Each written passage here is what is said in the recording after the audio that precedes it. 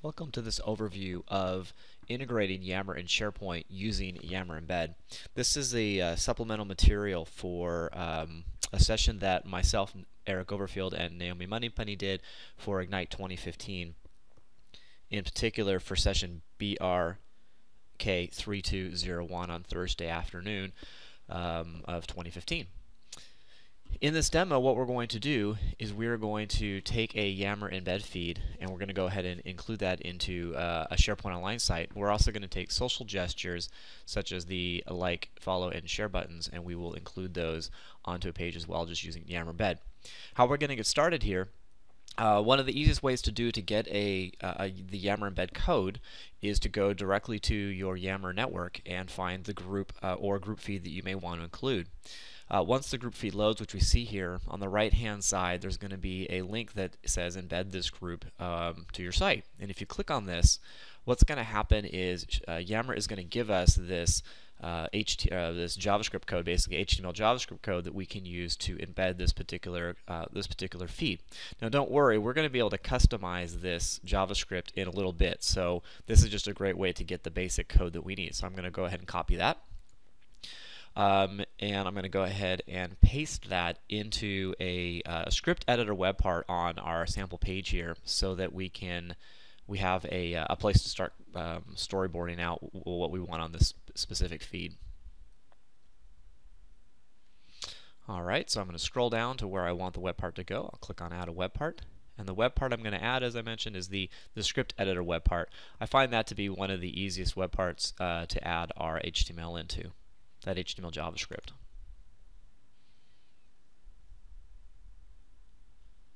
Once that web part has been added, we can go ahead and edit the script, and we'll just go ahead and paste what Yammer already gave us just to get started here. Okay, now we want to configure this. We don't really want the embed feed that they've provided here. Let's say I don't want the group. I want to add the my feed instead. So what you can do is we can go to the Yammer Embed widget configuration tool, yammer.com/widget/configure, and that brings up the configuration tool that we can now use to create a my feed. Now I want to go ahead and set some extra parameters here. One of them I want to set is the network permalink. That's going to be your network ID. What this makes sure is that, let's say I was logged into multiple different Yammer networks or different accounts. By setting your specific network permalink, you're going to make sure that when a user goes to your portal, that they're going to get the my feed from this specific network permalink. That definitely be helpful in groups as well.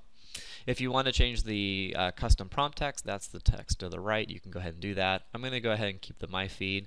If you had a specific feed ID, you could get that here. You could put that here. What you could do to get that feed ID is if you go to your specific group feed, and let's say we want to go to the engineering feed, and we scroll to the right, we can get up in the URL, we can get the feed ID of an actual specific feed that we want to may want to put in here. Let's go back to the configuration tool. Default to Canonical. This is an option you'll oftentimes want to set. Basically what this will make sure is that anytime I put in content into this prompt text area, say a user put in content, that post will in fact go back to the Canonical network and will not, which was basically it's your network permalink, and it won't go to any other group I may be logged into. Use single sign-on, most likely true. We can show the header. That's the header at the top. We can show a footer, which if we scroll down to the bottom, should be down here. Oh, I have to scroll down here. The footer down here. We can also we can have the header, but we can hide the network name in the header if we want. And then if we go ahead and click Apply Changes, what's really cool is we now have some new code for us down at the bottom. What we can do now is we can copy this code, go back to our SharePoint site, and replace the script code that we got from that other feed. Go ahead and paste that in. Now the value of doing all this was it helped me get this extra script tag that I need to be able to include embed. This is the actual JavaScript that Yammer provides, and they also even created a initial div for me, which is kind of nice. One of the things you will need to make sure is that the ID that is provided in this top container div, this is where Yammer Embed is actually going to insert its embed feed. You want to make sure that's the same ID as the container that you find at the bottom. So if you happen to change this container ID, Down at the bottom, you just want to make sure that you make the div have the same ID. Now, there's a height and a width specified here. You may or may not want that to That's just out of default. So one thing you can do, though, one thing that I think is really valuable, is you can go ahead and set a height. Maybe 500 or 800 pixels is too much. I'm going to change that to 400. But something else I find is really powerful is if you take the width and you make it 100%, you turn this into a pretty responsive, friendly process. And we'll see that, and once we insert it, how this actually ends up working pretty well, so that your Yammer feed will always fill up the box that it's in. Don't forget, we've mentioned before that at 400 pixels or less than 400 pixels, the Yammer Embed feed goes into skinny mode, which is just a different layout. So it's something that you may want to consider, though, if you do want to hard assign an actual width. As soon as I click on Insert, I can now go ahead and save my page.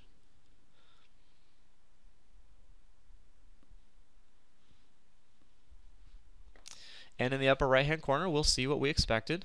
We will get our Yammer feed. Not too bad, it's my feed. And I can go ahead and say what I'm working on. And I can go ahead and click on Post. We'll see it's been added. Now if we go back to Yammer and we go back to our home, I should see that my post is automatically added. Alright, so next up what I want to do is I want to add some social gestures. So here I have this team site, this collaboration site, it's a project site, and I want to go ahead and make sure that I can I can have users like it, share it, and or follow it. So how might we do that? Well, let's go to the documentation provided over at Yammer. That's the best way I find to get this documentation is just do a Bing search on Yammer developer documentation, and you'll find this documentation. It's one of the top links. On the left-hand side under Yammer Embed, there is Open Graph buttons. If you click on Open Graph buttons, you will get the code necessary to add your like and your follow button. It's a very simple JavaScript code. This is basically the same JavaScript code that you saw, or very similar to the JavaScript code that we saw for the actual embed. We still are going to need that wrapping div, and we're still going to need that script tag.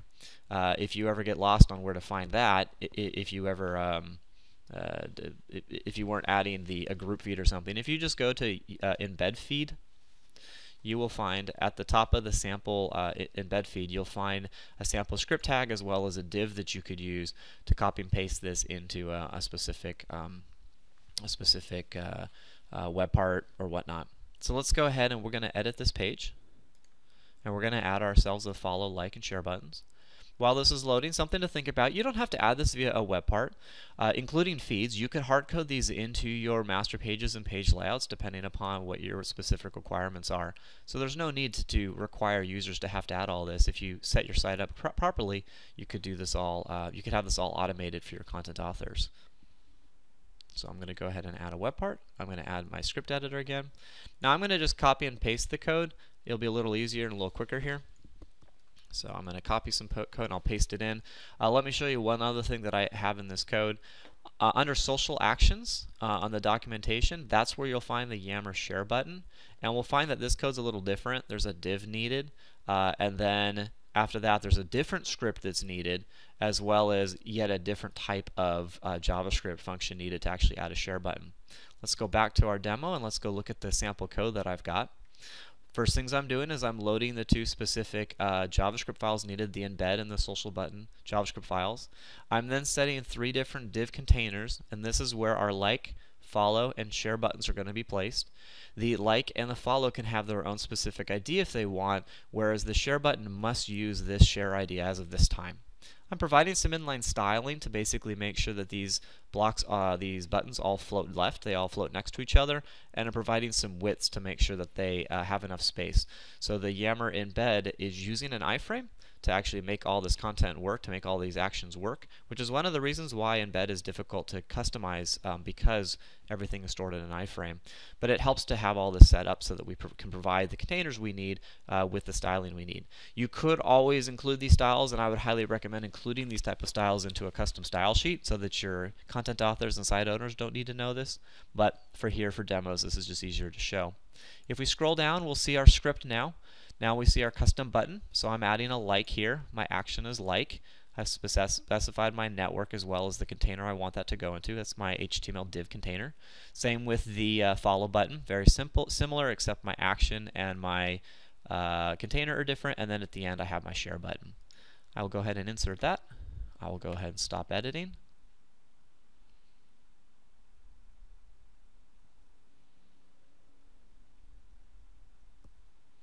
And we will now see that my like, follow, and share button are already included. Now what's kind of cool here is I've already followed this button before. I've already followed this page before, and we can see we already say that it's being followed. If I want to go ahead and like this page, like it, and I can go ahead and unfollow, and that will be stored over in Yammer on what I'm doing with this. That's our demo on how to use Embed to integrate Yammer functionality into SharePoint. There will be a second demo on how we could replace these kind of components with our some semi-custom or custom Visual Studio web part, Visual Studio based web parts or app parts for making this easier for content authors. Thank you for joining us.